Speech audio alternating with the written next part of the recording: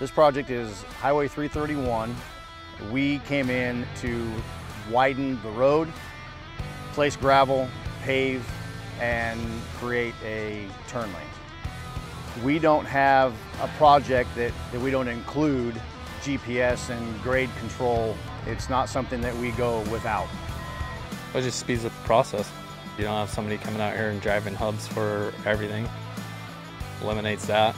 And we don't probably have a guy here running hubs all the time. That eliminates a laborer here. Once we do an initial job setup, I go from machine to machine and upload the project. That process is minutes, very simple.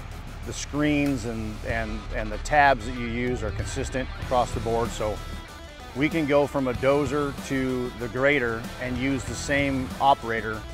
As long as he knows how to use the machine itself, the GPS system takes care of the rest. We were able to use the excavator to cut the slopes that were potentially too steep for the dozer capability. It's faster by far. I mean, no matter any which way you look at it. You're not having to get out and check it or have somebody always with you following you and checking it. I mean, set your grade and go. Then we would place gravel on the prepared subgrade and use a John Deere 772 to blue top the entire project prior to paving. Oh, that was pretty cool. I mean, basically, so we have to be a foot from edge of asphalt with our gravel, that you can actually just click on the screen, and then you can actually set your line 1 foot off of your asphalt edge and place the rock where it needs to go.